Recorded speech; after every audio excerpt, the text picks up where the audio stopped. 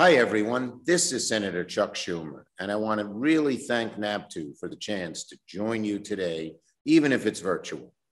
To my dear friend, President Sean McGarvey, to Secretary Treasurer Brent Booker, and to the Governing Board of Presidents, thank you all for your great leadership during this most difficult year. We know this is a time of immense challenge and immense opportunity for working families, for our great construction trades. As we overcome COVID, we can't be simply happy with going back to the way things were before. For years, union workers have worked harder and harder, only to fall further and further behind, while businesses make it harder for unions to organize and working families to earn a good living. We can't let that continue any longer. With President Biden in the White House, with Democratic majority in the House, and Senator Chuck Schumer as finally the majority leader, and thank you, NABTU, for helping me get there, we're going to make it clear once again that unions made the middle class, and it's time we lift up union working families again. We got a lot of things done for working families in the American Rescue Plan. I worked with your leadership and fought real hard to get them against long odds, but we did. Not only did we secure a third round of stimulus checks, not only did we expand the child tax credit to as much as $3,600 a year for most families, but we also went to bat, fought hard, and won on a lot of important union priorities, like making sure COBRA is funded at 100% during the duration of this crisis.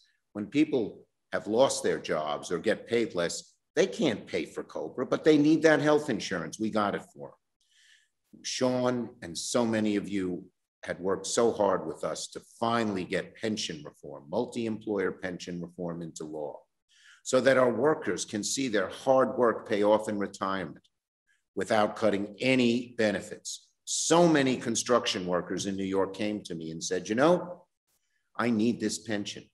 I could live without it, but my wife can't. My husband can't, my parents can't, my kids can't. We need it, and we did it. We finally did it.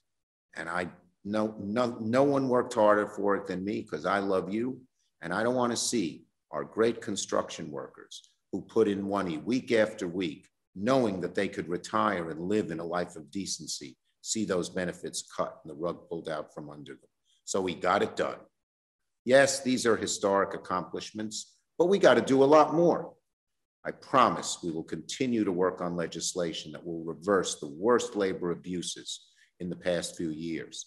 And if we can pass the PRO Act, it would be great. I'm going to work so hard to get that done, because once America is unionized, once we can stop the bosses from undoing unions and create more unions along the way, get rid of those scabs, the middle class will be so much stronger.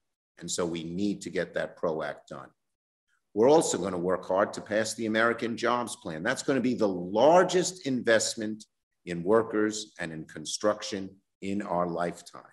It's going to devote hundreds of billions of dollars to fix our highways, roads, and bridges, money for public transportation. We're going to see cranes everywhere, workers, construction workers everywhere. We're going to need many more. Overtime is going to be plentiful if we get this done.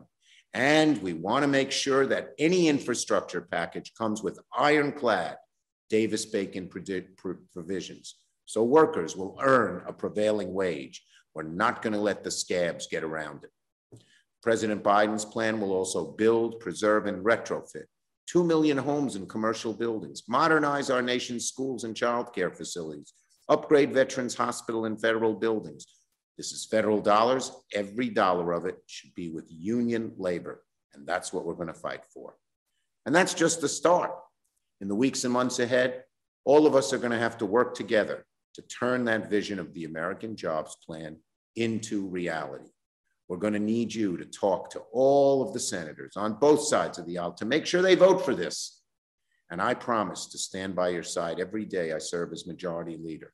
I'm well aware of how important NABTU and the construction trades were in getting our Democratic majority there, and we will not forget you. And we'll work together. I'm confident we can get our country back on track. We can provide millions of new good-paying union jobs to America, and help our existing union workers get a great salary and a great life. Thank you, and stay safe.